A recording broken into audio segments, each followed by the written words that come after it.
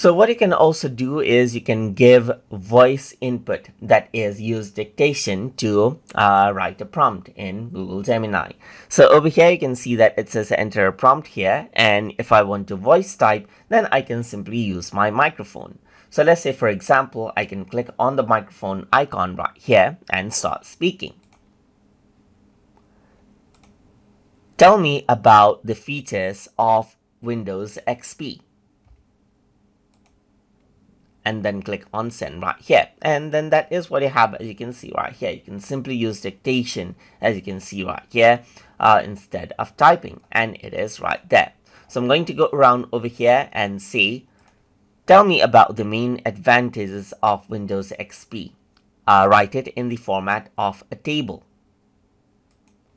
And then I can simply send it, and you can see that it simply goes around, and instead of me having to type, I can simply speak to it and then get instant result right here, just like this. So that is how you can go around and then dictate out, use the dictation in Gemini as you like, and get the results as you like.